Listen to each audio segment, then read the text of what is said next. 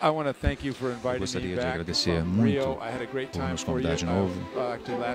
Eu me dividi muito no Rio de Janeiro ano passado. Vai ser uma competição.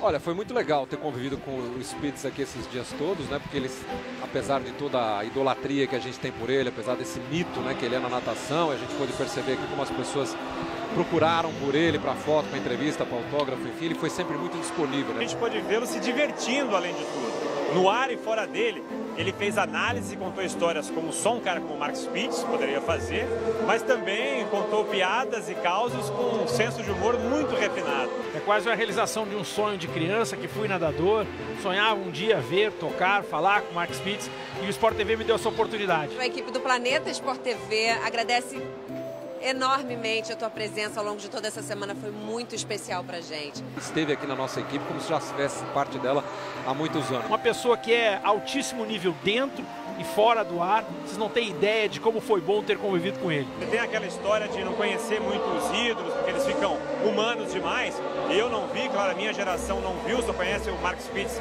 por reprises, né, por pesquisas, mas isso não vale para o Mark Spitz não. O cara é realmente uma lenda e muito legal aqui conhecê-lo como gente. Foi uma honra passar uma manhã no spa com você.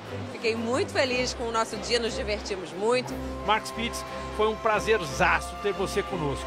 Bacana, né? Como ele é um cara muito legal, esteve disponível o tempo todo e participou muito intensamente de todo o nosso trabalho aqui. Foi muito divertido. Um beijo para você e para Suzy. Tchau.